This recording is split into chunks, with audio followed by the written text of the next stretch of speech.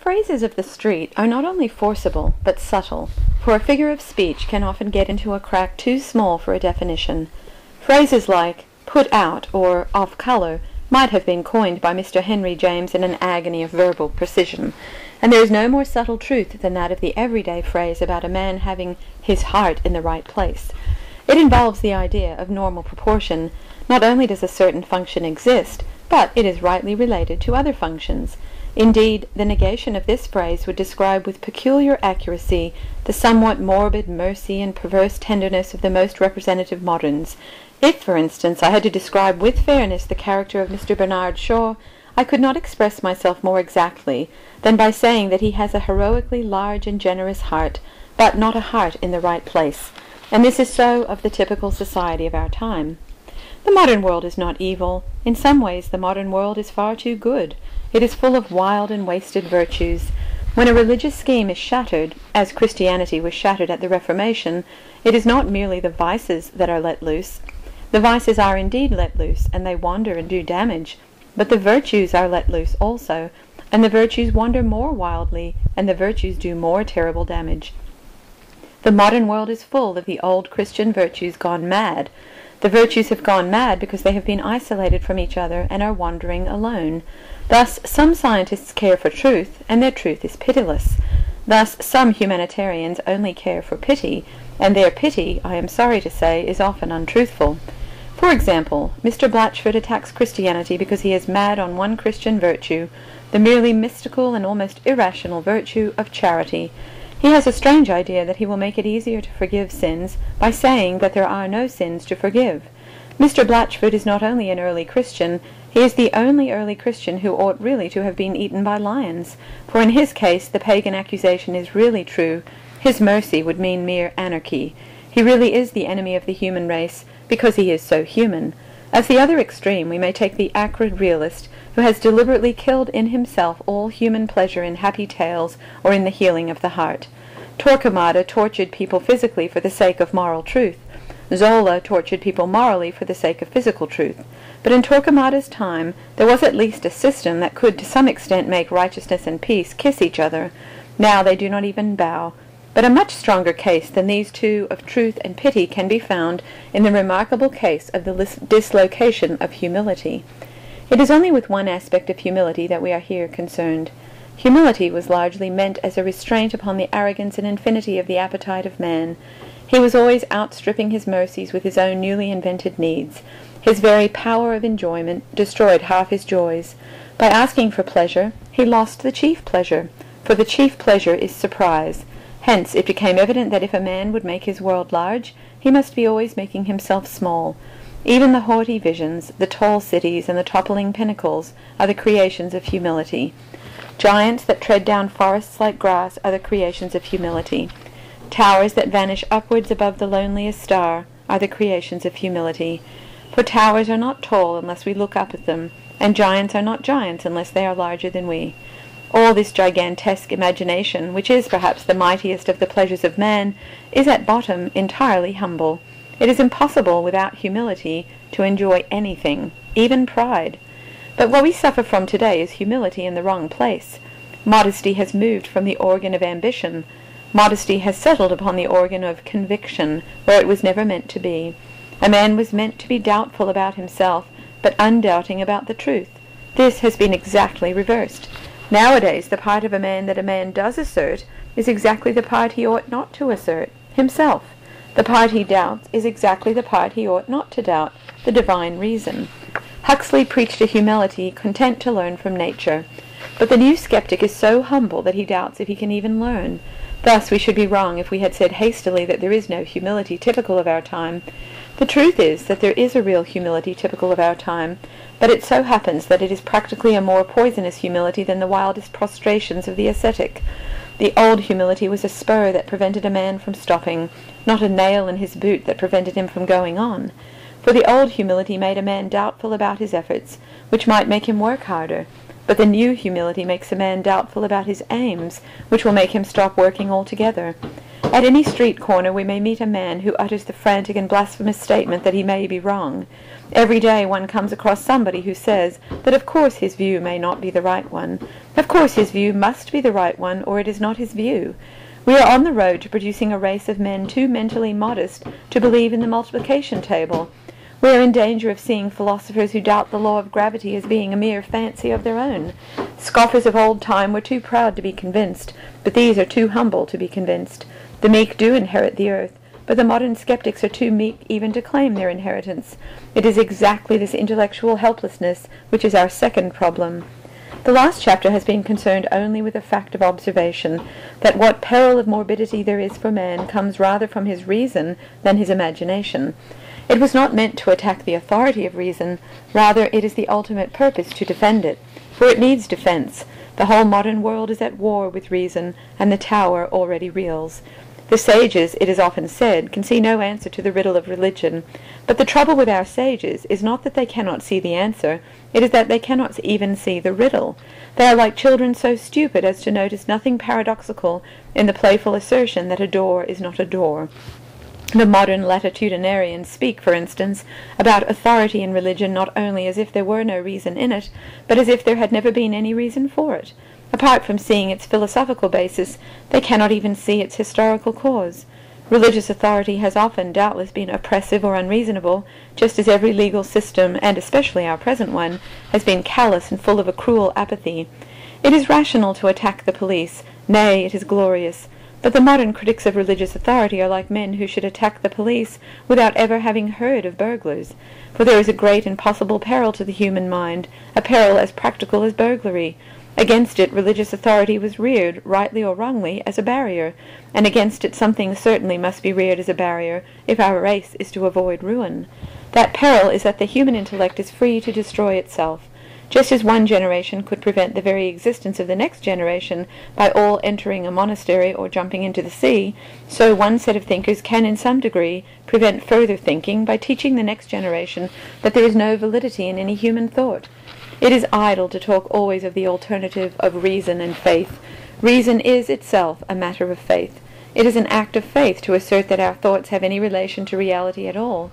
If you are merely a skeptic, you must sooner or later ask yourself the question, why should anything go right, even observation and deduction? Why should not good logic be as misleading as bad logic? They are both movements in the brain of a bewildered ape. The young skeptic says, I have a right to think for myself. But the old skeptic, the complete skeptic, says, I have no right to think for myself. I have no right to think at all. There is a thought that stops thought. That is the only thought that ought to be stopped. That is the ultimate evil against which all religious authority was aimed. It only appears at the end of decadent ages like our own, and already Mr. H.G. Wells has raised its ruinous banner. He has written a delicate piece of skepticism called Doubts of the Instrument. In this he questions the brain itself, and endeavours to remove all reality from all his own assertions, past, present, and to come. But it was against this remote ruin that all the military systems in religion were originally ranked and ruled. The creeds and the crusades, the hierarchies and the horrible persecutions were not organized, as is ignorantly said, for the suppression of reason. They were organized for the difficult defense of reason. Man, by a blind instinct, knew that if once things were wildly questioned, reason could be questioned first. The authority of priests to absolve, the authority of popes to define the authority, even of inquisitors to terrify, these were all only dark defences erected round one central authority, more undemonstrable, more supernatural than all, the authority of a man to think.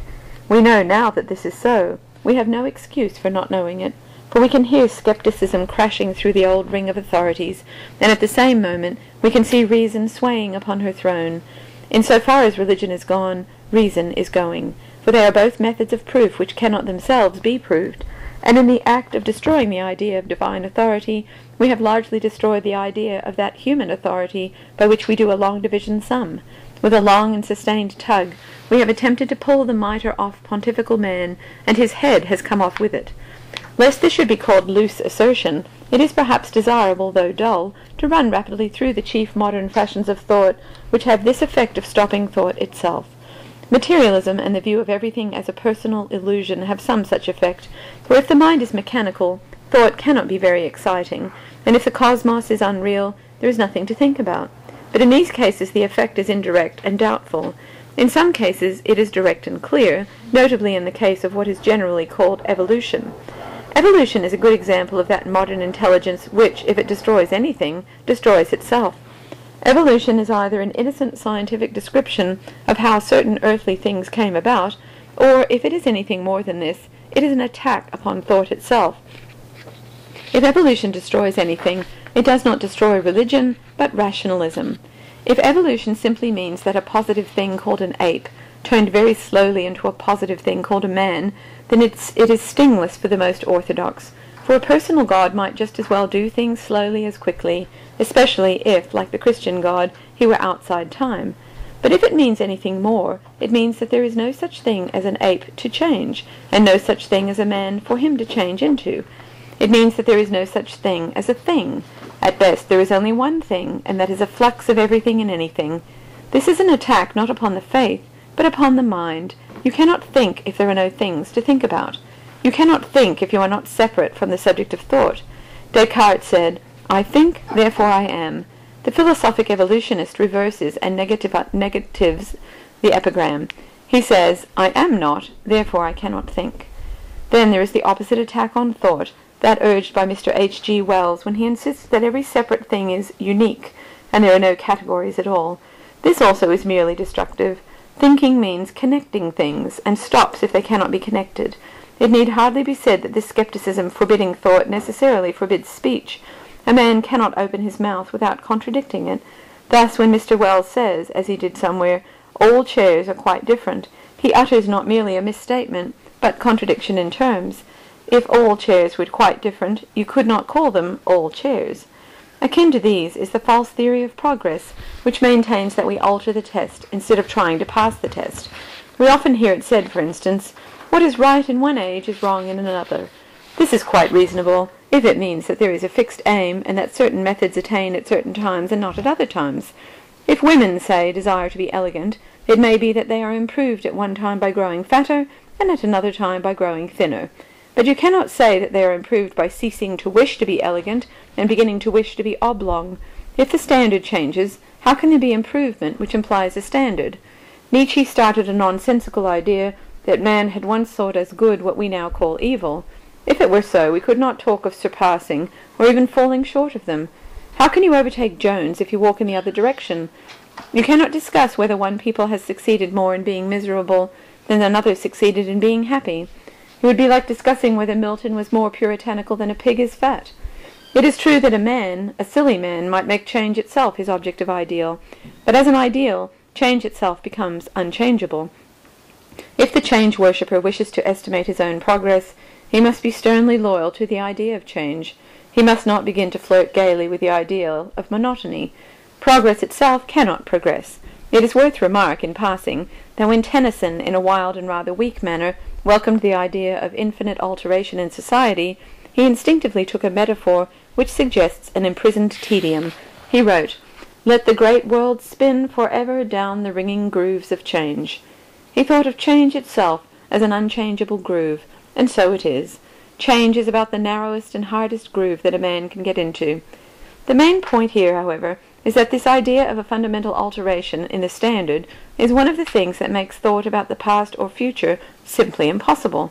The theory of a complete change of standards in human history does not merely deprive us of the pleasure of honoring our fathers, it deprives us even of the more modern and aristocratic pleasure of despising them.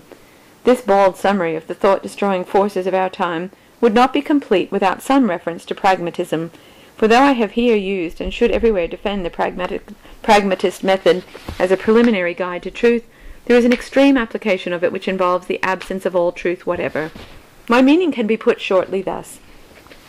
I agree with the pragmatists that apparent objective truth is not the whole matter, that there is an authoritative need to believe the things that are necessary to the human mind. But I say that one of those necessities precisely is a belief in objective truth. The pragmatist tells a man to think what he must think, and never mind the absolute. But precisely one of the things that he must think is the absolute. This philosophy, indeed, is a kind of verbal paradox. Pragmatism is a matter of human needs, and one of the first of human needs is to be something more than a pragmatist. Extreme pragmatism is just as inhuman as the determinism it so powerfully attacks. The determinist, who, to do him justice, does not pretend to be a human being, makes nonsense of the human sense of actual choice. The pragmatist, who professes to be specially human, makes nonsense of the human sense of actual fact. To sum up our contention so far, we may say that the most characteristic current philosophies have not only a touch of mania, but a touch of suicidal mania. The mere questioner has knocked his head against the limits of human thought and cracked it. This is what makes it so futile, the warnings of the orthodox, and the boasts of the advanced about the dangerous boyhood of free thought. What we are looking at is not the boyhood of free thought, it is the old age and ultimate dissolution of free thought. It is vain for bishops and pious bigwigs to discuss what dreadful things will happen if wild skepticism runs its course. It has run its course. It is vain for eloquent atheists to talk of the great truths that will be revealed if once we set free thought begin. We have seen it end. It has no more questions to ask. It has questioned itself. You cannot call up any wilder vision than a city in which men ask themselves if they have any selves. You cannot fancy a more sceptical world than that in which men doubt if there is a world. It might certainly have reached its bankruptcy more quickly and cleanly if it had not been feebly hampered by the application of indefensible laws of blasphemy, or by the absurd pretense that modern England is Christian. But it would have reached the bankruptcy anyhow. Militant atheists are still unjustly persecuted, but rather because they are an old minority, not because they are a new one. Free thought has exhausted its own freedom. It is weary of its own success. If any eager freethinker now hails philosophic freedom as the dawn, he is only like the man in Mark Twain who came out wrapped in blankets to see the sun rise, and was just in time to see it set. If any frightened curate still says that it will be awful if the darkness of free thought should spread, we can only answer him in the high and powerful words of Mr. Belloc: "Do not, I beseech you, be troubled about the increase of forces already in dissolution. You have mistaken the hour of the night. It is already morning." We have no more questions left to ask. We have looked for questions in the darkest corners and on the wildest peaks.